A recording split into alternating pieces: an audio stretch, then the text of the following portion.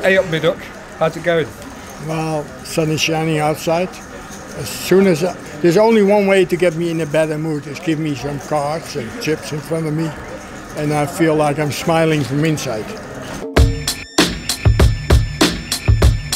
I think he will really appreciate what has been done by Dustodon, and especially Rob Young, Simon Tremper in the crew, Party Poker of course, but for the effort that they make and still make. Most of the time it's like he's gone and forgotten, and he should not be, because he was an extremely personality in the poker scene. People don't realize what it is to have people brightening up the game, making it more alive, talking with people instead of being on the phone, and you know, it's like it's taking out the fun part of the game. You want to have people associate with each other, making fun. I remember wearing a tie, and Devilfish was wearing a tie, and then one day I see him putting his chips on his tie, and then he put the tie in the middle and he said, "The runaway train is coming and it does." And he put all his chips in because he had the nuts and the guy was bluffing him. You know, it was so funny to play with him and have him around. You miss him, that's true. In this particular case, I want Simon Tremper to win, very obvious. But the field is still very aggressive. The youngsters are playing aggressive, they play to the odds and calculation. And Simon is a more calculated player. He's probably the best player here live. I don't say online with these guys, but live he's probably the best player from knowledge, experience. But all you need is a few cards sometimes, if you go guarded. So I hope Simon, of course, and I'm rooting for him, but it could be anybody's game. Everybody can have a good run, but can you last like Simon, and then you double at the right moment?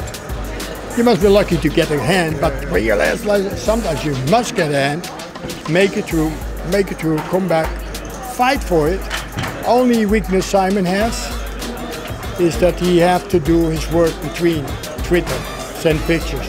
I would like him to pay more attention to his opponents, to get the tell, to get the read on them, to get more in the game instead of... That's his weakness.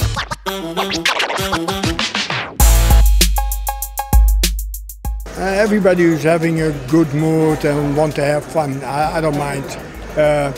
I love to have Phil Helmut on the table if I play, because I can get along very well with Phil outside the table and on the table, but I love the way he's doing himself injustice, childish sometimes, and then he comes back on it 10 minutes later and he understands he did wrong and he excuses himself for that, but he keeps doing it. I mean, everybody's having a weakness, and he's just fun to play with, because if you bluff him like 10 times, 9 times, he will fold his hand and he will jump up. How can you do it? He had a good hand and he complains, and then you show him a bluff. But sometimes it goes wrong and you have a hand and he stops you.